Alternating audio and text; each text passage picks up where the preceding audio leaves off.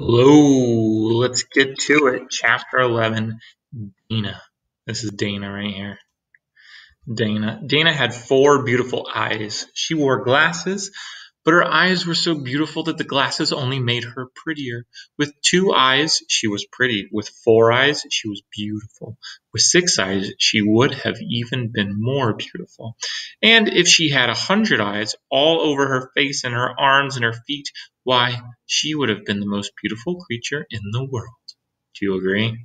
But poor Dana wasn't covered from head to foot with beautiful eyes. She was covered with mosquito bites. Miss Jules picked up her yardstick and said, "Now it's time for arithmetic." "Oh no, Miss Jules," said Dana. "I can't do arithmetic. I itch all over. I can't concentrate."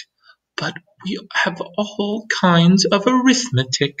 Addition without carrying, addition with carrying, and carrying without addition." "I don't care," cried Dana. "We have that too," said Miss Jules. "Addition without carrying. Now, stop carrying on." Dana whined. "I can't, Miss Jules. I itch too much."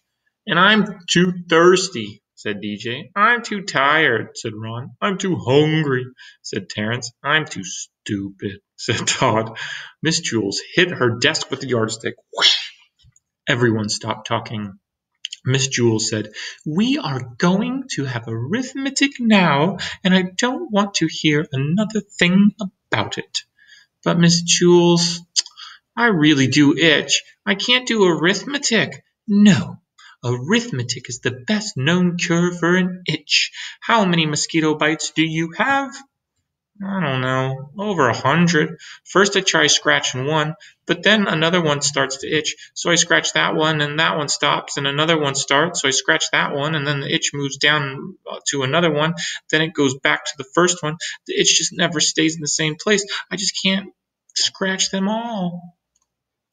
"What you need is a good strong dose of arithmetic. I'd rather have calamine lotion. Remember, Dana, mosquito bites itch, not numbers." "So what?" Miss Jules continued. "We'll just have to turn your mosquito bites into numbers." "I'm a mess." Miss Jules began to turn the mosquito bites into numbers. "How much is 3 mosquito bites plus 3 mosquito bites?" Rondi raised her hand. "6 mosquito bites," she answered. "How much is 6 mosquito bites minus 2 mosquito bites?" asked Miss Jules. 4 mosquito bites, said DJ. "How much is 5 mosquito bites times 2, said Miss Jules. 10 mosquito bites, said Bebe. "Very good. I still itch," Dana complained. "I've got one more question. How much is 49 mosquito bites plus 75 mosquito bites? 75. Nobody raised a hand. "Think, class. This is for Dana." Nobody knew the answer. Dana's itch began to get worse and worse.